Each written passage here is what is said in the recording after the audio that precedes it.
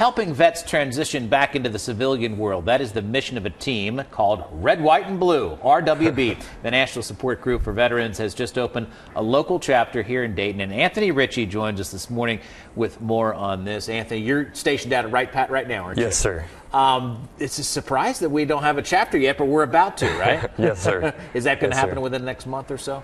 We're hoping that will. Right now we're based in Cincinnati, and right now we just call ourselves the Dayton team. Okay. So RWB, Red, White, and Blue, obviously, you guys do great things. Basically, you're out there doing all kinds of activities, but one of your signatures is the triathlons and all kinds of runs where you guys will actually group up and carry an American flag while you're running, right? Yes, sir. Tell us how that all started and who's able to join in on the fun. Well, Team Red, White, and Blue's mission is to connect with America's veterans, to enrich their lives and connect them to the community through physical and social activity.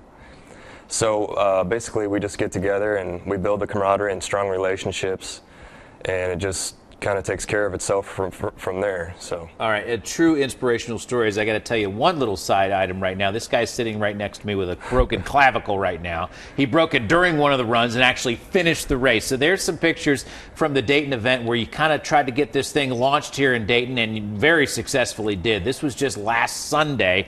And now what we want to make sure people know is that even if you're not a veteran, if you're just a civilian, yes, you can join into the group. But your specialty is helping veterans who are just returning from serving. Is that right? Yes, sir. Actually, over 2.5 million troops coming back from Iraq and Afghanistan wars are having difficulties with PTSD. 44% are self-reporting having difficulty reintegrating into the community. So Team Red, White, and Blue is like the boots on the ground that we want to bring them into our organization and give them that sense of family. Anytime you see vets, you just take them in as part of the family. It's not just the vets coming back, the PTSD, but you're doing honor flights.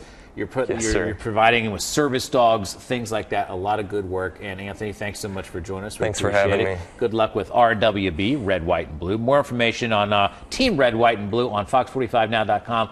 Just click on Fox 45 in the morning and see how you can help out. Take care of that broken shoulder. Right? Yes, sir. Thank you. Finished a triathlon with a broken shoulder.